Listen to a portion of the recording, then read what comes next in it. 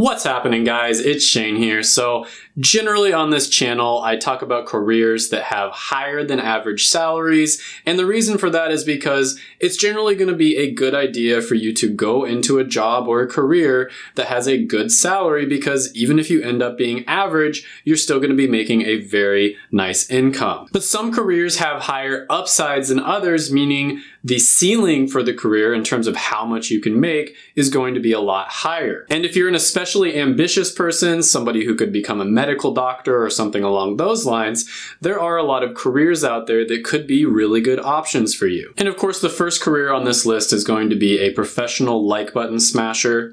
Smash. No, but seriously, I would really appreciate it if you hit the like button. It does help a lot with the algorithm. Thank you so much. The real first one on the list is going to be a CEO or a chief executive officer. And basically what this is somebody who runs the entire business. They oversee everything within a corporation or an organization, but they don't necessarily own it. So for instance, someone starts a business and, after 20 years, they want to retire. Well, they want somebody to come in and run the entire organization for them. This person is going to have to be exceptionally hardworking and skilled in sales and leadership and all kinds of other kind of intangible skills. And therefore, they're going to get paid a ton of money. And the range in pay for a CEO of a business is extremely wide, and it varies so much. Could range from a couple $100,000 a year to in the tens of millions a year. And this is a great option for you if you basically want to be somebody who kind of owns your own business and you run it that way, but you don't want to start it from scratch. Now, the second one on the list is going to be just below a CEO. They're going to have less responsibility, but they're still going to have a lot of responsibility, and that's basically going to be a high-level executive. So an example of this one would be the vice president of a company, for instance. Now, they generally aren't going to make nearly as much as a CEO, for instance, but depending on which company you're in or which industry you go into, they can still make a ton of money, and they don't have nearly as much responsibility as somebody who is at the very top. And again, the average salary is going to range a ton for this career, but generally you're going to see like low six figures to even up into the millions. And this is a really great option for you to aim for if you're somebody who has leadership skills, you're very ambitious and you're driven, but you don't necessarily want to be an owner of a business or somebody at the very top who is basically on call 24/7. And this one will also be really good for you if you do have an inclination towards entrepreneurship, but at the same time, you really want structure in your life. So you want to have that creative freedom of an entrepreneur, but at the same time, you want to have kind of like an overall structure that you can work within. Next on the list is going to be software developers, and this is a really versatile one, and it's one that I recommend to a lot of people. Now, the median for this one is over 6 figures a year, and I think everybody knows that, but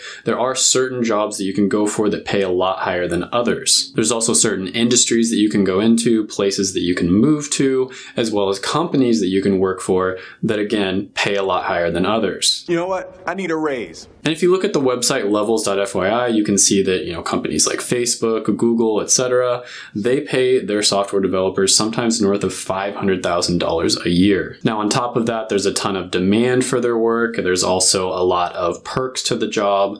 Google pretty much spoils their employees, for instance. Overall, you're not going to make quite as much as the previous two that I mentioned, most likely, but it's still extremely lucrative. Now, the next one on the list is going to be an information technology manager. And this one is great because it basically integrates the technology side of things with the business side of things, and you have to have skills that are overlapping, and not that many people have those skills. And this is sort of a mid-level manager position, but you can still make a really good amount of money, oftentimes over $200,000 a year. And with the age of automation coming on, technology is a very good one to go into just in general.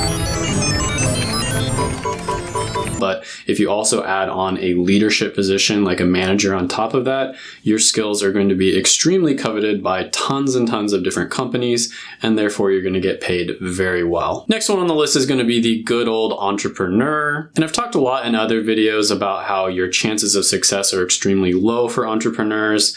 And there's a bunch of people on YouTube trying to sell you courses on becoming one, and they don't tell you that, there's probably like a 5% chance or a 2% chance you're going to succeed, or if you get into a really good industry, maybe a 10 or 15% chance. Oh, I get it now. It's a scam. And on top of that, you have to wear like 10 different hats. You have to be on call pretty much 24/7 in case a client needs you, even in the middle of the night sometimes. And the list goes on. Becoming an entrepreneur is extremely overrated for most people, in my opinion, but the upside is also very high. You could potentially start a company, sell it to Facebook or Amazon, and then end up retiring before you turn 30. There's also the perk of being your own boss, which is extremely important to some people. So it really just depends on what type of person you are, and it's a really great option for some people. And I'm sure you know there's entrepreneurs that make like $10 million, $20 million, $100 million a year.